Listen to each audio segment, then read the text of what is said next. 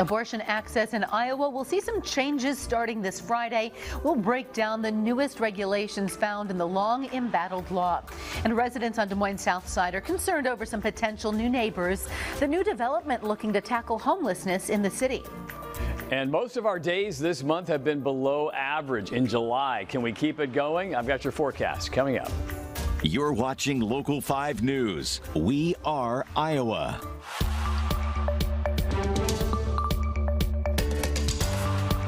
Iowa's stricter abortion access law could go into effect as early as this Friday. It all depends on how long it takes the district